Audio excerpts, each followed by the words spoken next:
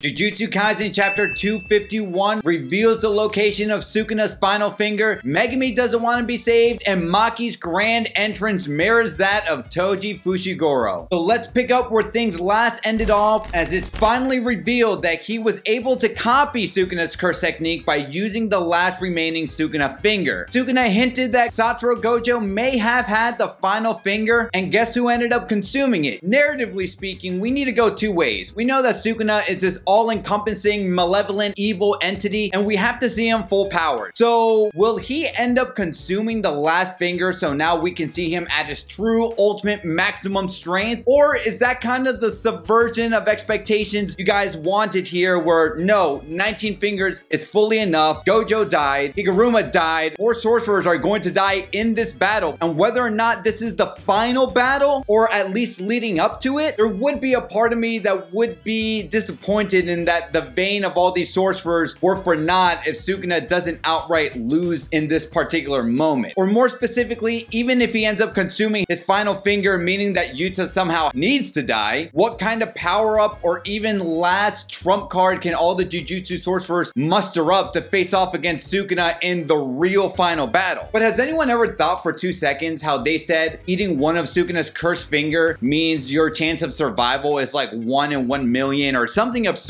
like that? But so far we've seen Yuji consume it, Megumi consume it, Yuta consume it, that special grade cursed spirit consumed it. I don't know, man. As Vegeta would say, this is the Super Saiyan bargain sale, and it seems like that statistic of consuming a finger where only 1 in 1 million will end up surviving, it's a total farce. Gege Akutame, you are a liar, hashtag liar. Now, of course, Jump Kaisen wouldn't get its signature name, and Yuji is highly determined to end everything with this last chance. Because of the Shueisha copyright ninjas out there, I'm gonna reveal some panels here and there, but oh my god, does it look so satisfying when Yuji punches Sukuna in the face, and then he even grabs him at one point and knees him in the face too, and spits blood in his face. As you know what, let's go ahead and transition into that. Yuji basically confirmed to have blood manipulation. Remember a few chapters back when we did see a piercing blood? And given the obvious context that I just assumed that this is Yuji who's doing it because, well, you know, Choso has a pierced gaping hole in his sternum, that there was no shot that it was able to be him. A lot of people did say, what do you mean Yuji did piercing blood? He doesn't have piercing blood. Hello, have we been reading the same story? He most likely consumed all the rest of the wound paintings. He has gone on record to say, the Noritoshi Kamo, thank you for being a good teacher, because Choso's a shitty teacher. So look at that. If it looks like a duck and acts like a duck, Yuji knows blood manipulation, as we see here, as the blood spat on Sukuna's face, courtesy of Yuji, is used against him. Sukuna is realizing that his curse energy output and control over Megumi's body has gotten pretty dull. To counterattack, Sukuna disables Hollow Whisker Basket and plans to unleash the world-cutting slash while trying to tank damage from Angel's Jacob's Ladder. He's admittedly saying, yo, my power is dwindling very fast, and this onslaught is actually doing some real damage to the King of Curses. Of course, Yuji and Yuta had already predicted that Sukuna would make such a plan to attempt this slash, so they try to tie up Sukuna's hand while continuing to attack him. Yuta notices that Sukuna's slashes are getting weaker and decides to move closer towards Sukuna without hesitation. We see this visceral panel where one of Sukuna's 4 arms are just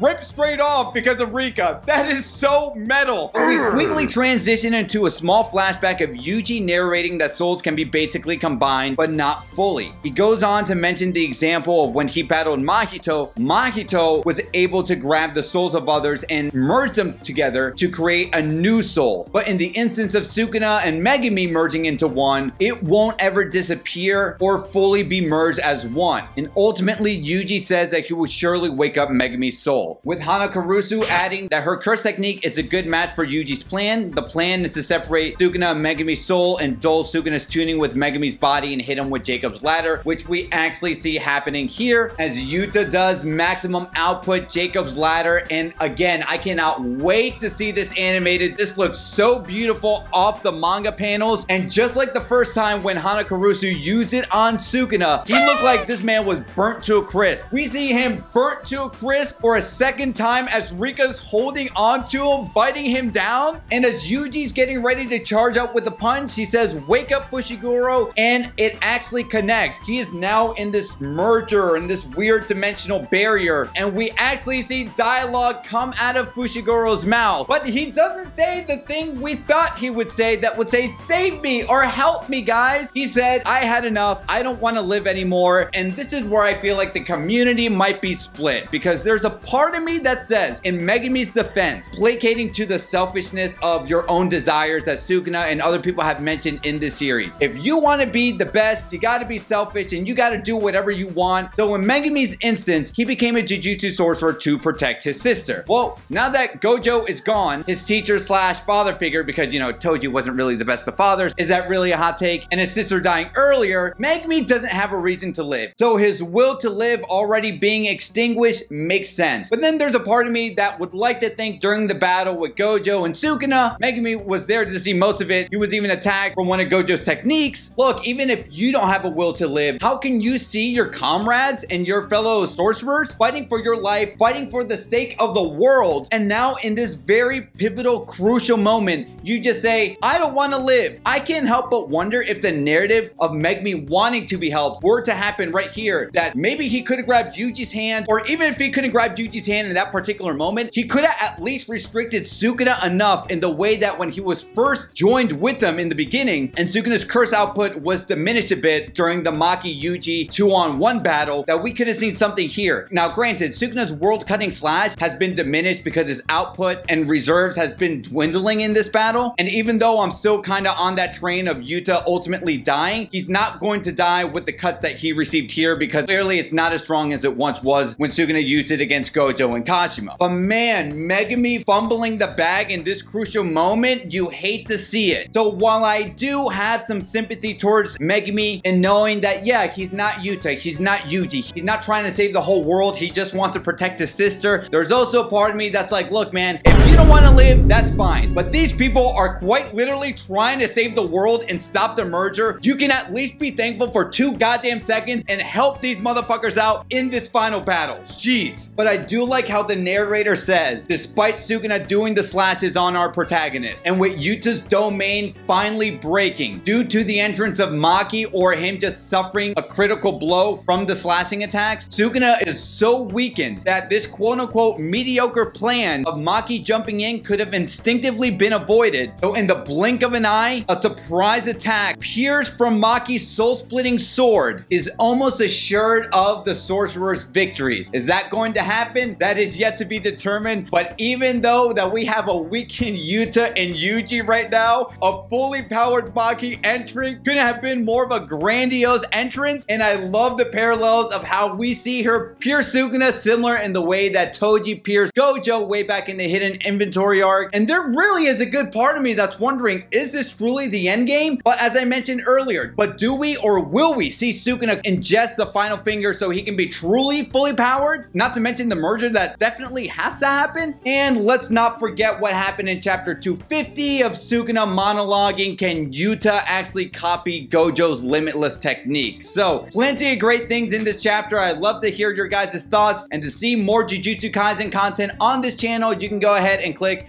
right here.